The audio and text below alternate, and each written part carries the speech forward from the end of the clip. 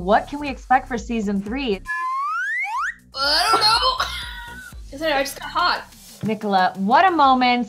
Bridgerton season 2 finally here. How excited are you, and what would you tease for the fans that they're gonna get? I am so excited. I mean, it feels like it's always nice to get to this point when you're like, it's almost ready to share with the world. It's like your baby and you're like, here it is. I hope you love it as much as I love it. It's really funny because we have, you know, the advantage of this being based on a book series. So we know that this is a book that the book fans are obsessed with and have really wanted to get to this story of Kate and Anthony. So it just feels like, oh, we're going in, you know, with a winner already. It's great. She's threatening my family, Pen. I should get rid of these. If the Queen discovers I have all of these in my possession, then it will only make me appear that much more guilty. But you are not guilty, Elle.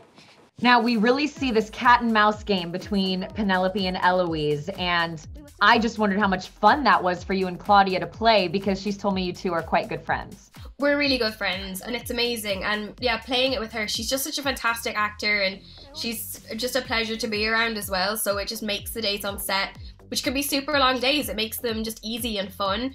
But also, I think a lot of it, this time, because you know Penelope's Lady Whistledown, you are very much aware of when she's not telling the truth. And I'm honest to a fault, so I found it really uncomfortable.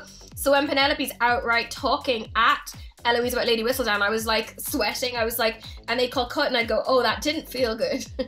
That felt really bad, actually. By the way, speaking of sweating, I mean, you guys wear the corsets and the wigs and everything. What are some tips you've now learned heading into season 2, all of you, about just like how to perform in these costumes, and like do you put on extra deodorant? Do you do short, shallow breaths? What do you do?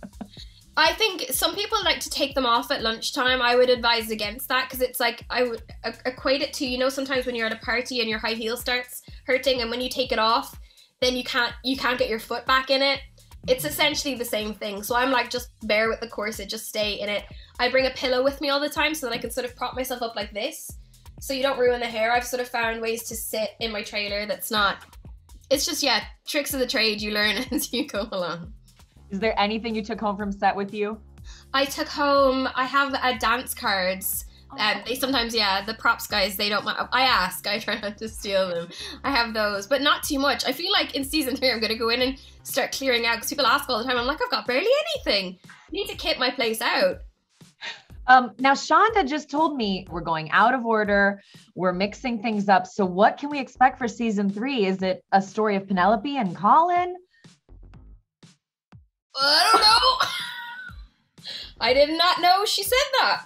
I just got hot. I just got hot. Look, we end it with this big fight, and it makes me want more from Eloise, from Penelope, from Colin. There's a heartbreaking moment where Penelope hears Colin talking about her. You're courting the girl, Bridgerton. Are you mad? I would never dream of courting Penelope Featherington. Not in your wildest fantasies, Fife. It's a big one, and that's something from Penelope and Colin's book that happens, you know, when they're quite young, and she hears him sort of go, yeah, I would never date her, it's not going to happen. But Luke Newton and I, Luke who plays Colin, we spoke to Chris Van Dusen, the showrunner, and we were like, you know, where's it going, what's going to happen? And he sort of said, and we took that moment in, we put it in, we took it out, all this, and I always felt like it was important to put it in, because Penelope just thinks Colin's perfect, and she's got to realize he's not perfect, he's just human. Okay, so Colin for season 3. What? Sips her juice. What do you know? What have you been told? Season 3, you know what? I genuinely haven't asked very much, because it's when the seasons are happening, it's so all-encompassing, it takes over your world, that I really wanted to get season 2 out there and celebrate it and let it have its moment before I start, because it just takes over your life. It takes over your life. So I'm like, I'm waiting, I don't know, maybe like a week after season 1 is out there in the world, then. Okay. Yeah. Well, knowing how season 2 ends, what do you want for Penelope? I will say, I want Penelope to have a steamy scene. I want her to have an intimate moment. I mean, that's the thing about being commissioned for 4 seasons. I know the love story's coming, so I'm like, but then it's like sort of terrifying. And because I know it's Luke, and I've known Luke now for like 3 years, that we joke, in the beginning we joked about it. We're like, oh, it's so funny. It's, you know, it's going to be a ha ha ha, like those kind of scenes. And then now it's like becoming more real by the day. And we're like, oh, okay. Oh God, it's a bit, it's so scary, but I do want her to find love, and I don't want her to stop writing Whistledown. I want her to have everything. Have you read all the books?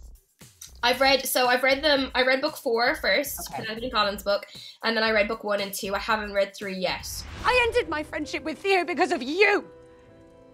One of the only good things in my life, all because of your self-serving manipulation. You have no idea how horrible it's felt to keep this from you. So tell the fans, give the fans some hope, or maybe not. Can Eloise and Penelope recover from this fight? What will happen? They have to get over. They have to, because it would break my heart. Also, I think, you know, in deep, lifelong friendships, there are moments like that where you do fight, and you've just got to, you know, you've got to just learn to grow and get over it. But I think Penelope's got some apologizing to do. I think she's got some apologizing to do.